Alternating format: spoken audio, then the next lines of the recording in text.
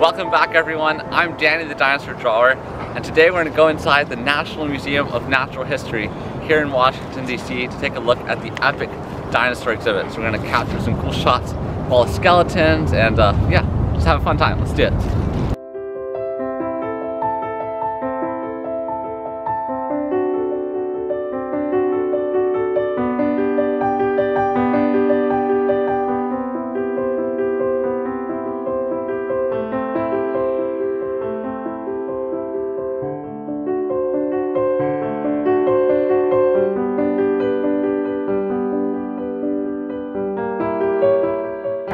Guys, I think the green parts are the only parts that are fake. The rest of it is real. Well, not fake, they are replicas.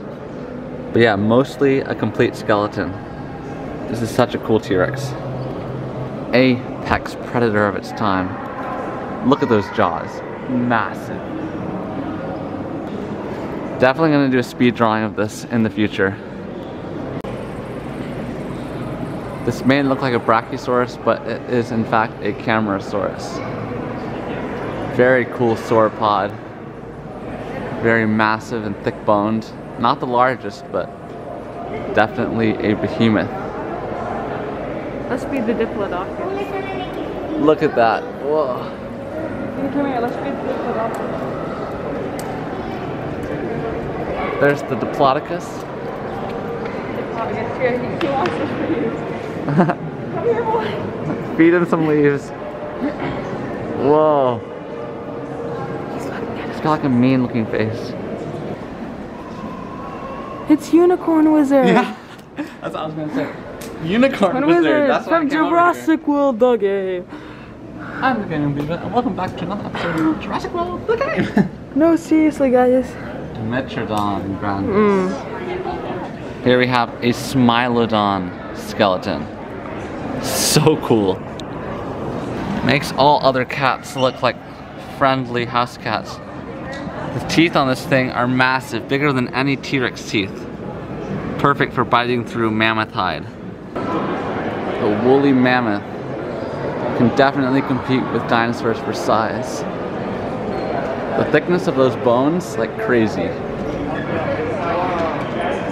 So cool if we could bring them back to life, right? Here we have Ankylosaurus, which paleontologists call the living tank. Look at that tail club. Super dangerous. Here we got a unique view of the T-Rex. Look how tall it is. Like, it's just massive.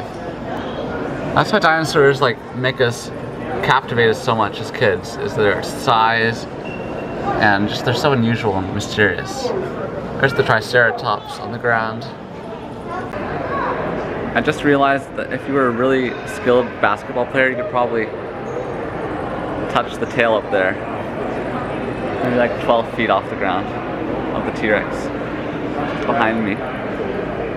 Stegosaurus and Ceratosaurus. Whoa, getting some cool angles here. Nice. Guys, comment down below if Ceratosaurus is your favorite dinosaur. I feel like it's underrated. Alright, I want everyone to comment down below which is your favorite sauropod dinosaur. They've got Diplodocus behind me. I think my favorite sauropod would have to be Brachiosaurus because of the Jurassic Park movies, but all of them are super cool. They're so like majestic and gentle giant like. When you think of a dinosaur, you think of a sauropod, you know, so always have a special place in my heart. If I ever get really rich, I want to have an Allosaurus skeleton in my living room. That would be so cool. Guys, we got a great view of the Allosaurus and the eggs. So now you get a better perspective of what's going on here.